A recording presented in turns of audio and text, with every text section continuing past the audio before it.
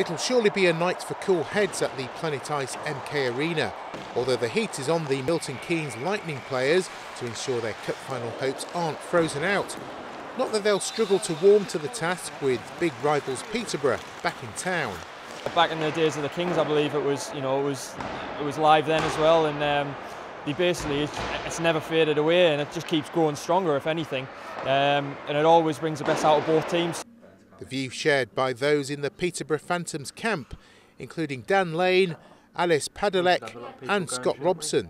I know the fans love it as much as the players do, but it's big for us. We've got a few guys who have played for MK in the past and they now dislike MK, so it's got everything you want in a cup tie.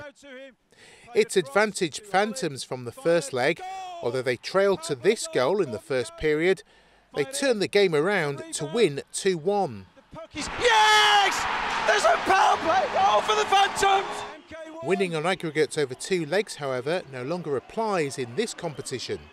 The Lightning have to win it outright to keep the tie alive.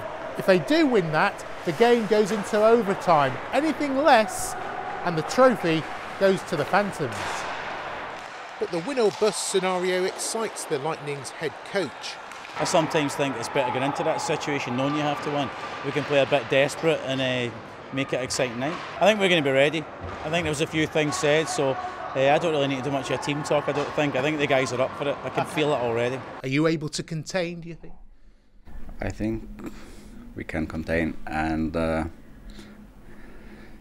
maybe it's everything about first goal, but we need to just start well and play our tactics.